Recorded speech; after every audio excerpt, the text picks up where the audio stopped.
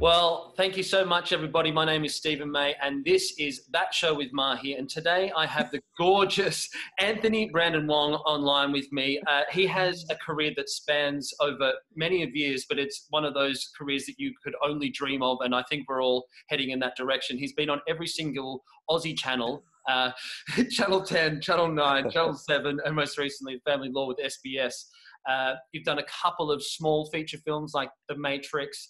There was one with Kate Blanchett, I think The Little Fish, and also most recently The Invisible Man. Anthony Brandon Wong, welcome to That Show with Mahy. Lovely to meet you over this format, Mahy Mahy. I'm just thinking of the fish, Mahy Mahy. That's right. There's a little secret. Apparently, after I've had a couple of drinks, the Mahy Mahy comes out. So that's right. We'll talk about that another time. We'll talk about that later. Well, that's a lovely introduction. Thank you, Stephen. And I just think it's so great that you're being so productive during this time and offering our industry some insights from great performers. As I said to you just before we started this interview, I did watch your wonderful interview with Rob Mills and Ali Calder. And so I just think bravo to you. That's so great that you're doing that. Thank you. And I think this is why I wanted to have a chat with you today. I've looked back and gone, what sort of really intrigued me in my career, or what sort of given me light bulb moments? And what I mean by light bulb moments is that I've learned something new, or I've been pushed in another direction. And I remember doing the first weekend, I've done a couple of classes with you over the 2 days. And I just remember shifting something in my career, or shifting something in my mindset that I needed to achieve more. And whether that was just because I was coming from different musicals, back-to-back musicals, and then getting into a straight piece of theatre, or it was just that I was maturing into a man that needed some more guidance in a different direction. And I think what your approach is quite spiritual. It's quite, it's actor to actor, but it's also a human being connection, which I think we perform all the time, but we have lost connection. And it's quite, here we are in this digital world trying to communicate. But how do we communicate through this? And so what I want to talk to you now about is, how are you finding with your teaching, but also with your acting, to connect via this digital world? Well, this is the new world we're in for now. And I was just doing I attended a Zoom event the other day with a casting director, and she was just saying, for the foreseeable future, when we can't be physically in rooms to audition, the Zoom or the Skype or the FaceTime method is the way we're going to do it. In fact, something very interesting is when I auditioned for the role of Danny Law in the SBS Matchbox Pictures series, The Family Law, I had to do a 3-way Skype audition. So I was in Sydney at Dave Newman's casting office, and my co-star Fiona Choi, who played Jenny Law, was in New York City, and the director of the first season, Jonathan Breaux, was in Melbourne, and we had to do this weird, and it was a chemistry test.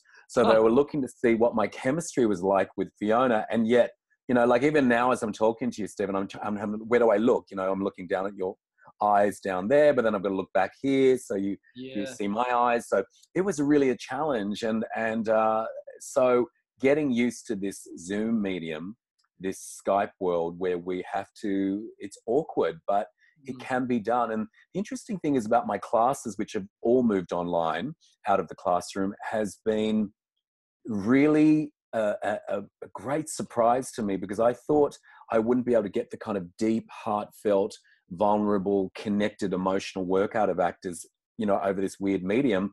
And it's been fantastic. It's been as good, well, maybe not as good, but very, very good compared to being in a classroom. I mean, the only things you can't do is you can't be as physical, of course, because we're sitting here. But in terms of connecting to the emotions, listening to the scene partner, being affected by our scene partner, being touched by the material, making choices that connect us emotionally to the material, that's all been just as good as in a physical classroom where we're all together, which has been such a surprise to me as a teacher. Do you think people, maybe they feel a bit more comfortable in their own surroundings? They have their own lounge room, it's their own sort of tactile thing. They can kind of, they have to turn up, but they don't have to turn up in a way that they're in a room with other people so much that they Yeah. hide behind. Maybe Yeah, that's, I think for some people, yes, I think, yeah, I think there's something to be said for that. You are in your comfortable environment, it's familiar, and it's almost like roll out of bed with bedhead and you've got your PJs on and you go, rather than here I'm getting, putting on my best outfit and I've got to get in the car or on the train and I've got to prepare. And I mean, you still have to prepare if you have to yeah. audition on Zoom, but I do think there's something to be said for that familiarity of the environment. Yeah. Now, Mm, I mean, you say in your workshops that you teach, from not one particular person, but Ivana Chubbuck mm, is the main sort of source where you start from, or could you explain a little yeah, bit more than that? I don't want to sort of, yeah, yeah. Well, I've had more than, I think I wrote down a list one time because I was curious to know. I think I've had more than 100 teachers in voice, wow, acting, audition technique, comedy, dance, movement, singing, musical theatre. And those teachers work in very, very different ways. So some work from the imagination, like the work of Stella Adler. Some work from the body, like the work of Laban and Michael Chekhov. And some draw a lot from the real life, the actual experiences that have happened to an actor. And Ivana Chubbuck works a lot that way. I think all acting techniques work. I think it's important not to get into a religious war about acting techniques and not to be fundamentalist about it, because you can learn from everybody. For me, Ivana's work, who I first met Ivana Chubbuck in 2005 in LA, when I asked my friend, two-time Tony Award winner Judith Light, who's the best acting teacher? And she said, oh, I think Ivana Chubbuck's wonderful. And she introduced me to Ivana. And there began this amazing journey that's lasted till this very day. So I've been kind of working with Ivana on and off for about 15 years. So yes, it is a cornerstone of the way I teach, but I also have worked with Larry Moss since 2011, every year since 2011. In LA and Melbourne and Sydney with him. And I've also worked with Eric Morris, and I've worked with Mahy Haber, and I studied Strasberg and for quite a while, and Meisner technique. So I think they're all beautiful. So I pull in lots of different elements from different people. And I also have invented my own processes and exercises as well. So whatever works for that particular individual beautiful soul yeah, that I'm working with. But yes, Chubbuck is a very strong skeleton of the kind of script analysis process that I do. yeah. So, I mean, looking at your IMDb or looking at anything up of your list of credentials, if you're such a successful actor, why teach? I love teaching as much, sometimes even more than acting. I'm just on fire when I teach. I feel like I'm meant to do it. I don't say that with any kind of ego. There are some things in life that I feel when you're doing them, they feel so natural and have such flow Yeah, that people might say I'm meant to do that. Someone might be a cyclist or a dancer, and they think, oh, when I'm doing that, I feel more at home than in anything else. And I feel that way when I teach. I love people. I just feel it's a great way to to make a contribution to other people. hmm, I get such a kick out of seeing people that I've had the opportunity and the blessing to work with excel and make their dreams come true. You always make me so proud, Stephen, you're just working so much. And whenever you get a new job, I'm so proud of you. And it's nice to think that maybe something, in my class or in a session that we did, or, when I was directing you, maybe something illuminated something for you and you were able to use that in your next audition or next job. So, but I just think for me, it's a way I can you can make a contribution as an actor, of course you can, but I feel like I really feel that sense of contribution and giving to other people every time that I work with people, either in a private session or directing them on set or in a classroom or over Zoom now. yeah. I mean, you can see all your posts that you do on social media, online, or people giving a testimonial. Those group shots that you do, where everybody, there's the Mm. serious one and there's the fun one. You can Yeah. see in people's faces, and I always comment to them. I always see them because I just know that feeling after 2 days of working with you, or whatever it is now over 6 weeks. The time that you give and the understanding of each person. Uh, just the understanding of how you are teaching now, it is really incredible. And so to anybody that is thinking about it and wants to do it, please, I would highly recommend getting in there. Oh, thank you, Doing it. Stephen.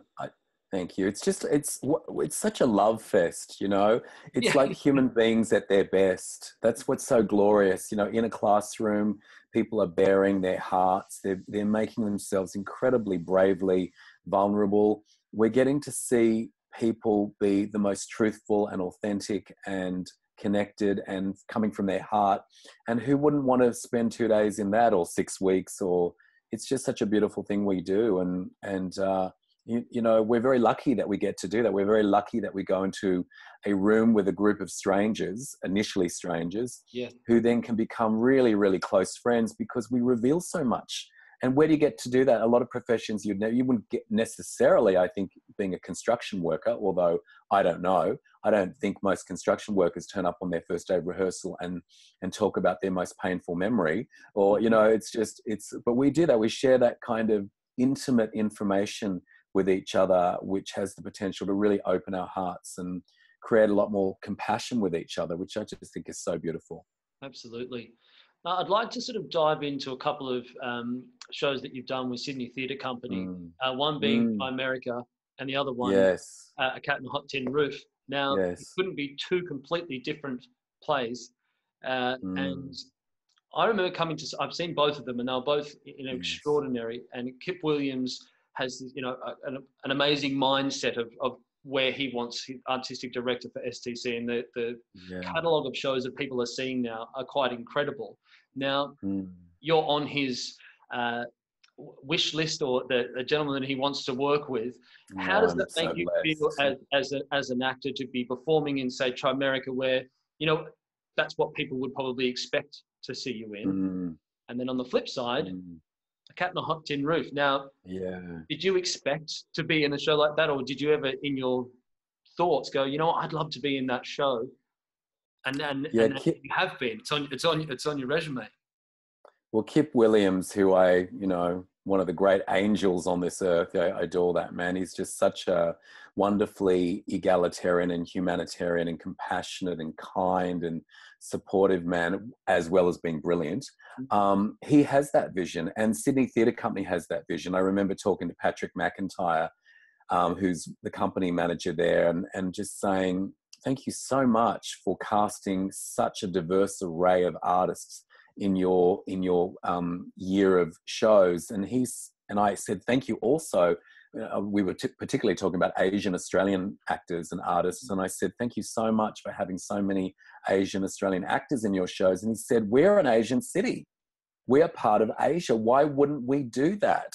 Yeah. So I loved when he said that. And whether you think that Australia is an Asian part of Asia or not, but I just love that ethos that why wouldn't you have diversity? Because that's the world we live in. That's Sydney. That's our world now. And to Yeah. not represent the diversity of who we are just seems 1950s and backwards. So Kip cast me in my first Chekhov ever, Three Sisters at the Opera House, and I played Chebatekin, and then he cast me in my first Tennessee Williams, and playing Doc Ball opposite Hugo Weaving and beautiful Pamela Rabe, and so I love that man. I love the fact that he gives. Like, another example is on Lord of the Flies. I think, correct me if I'm wrong, but I think about 9 of the 11 actors in that were making their STC debut.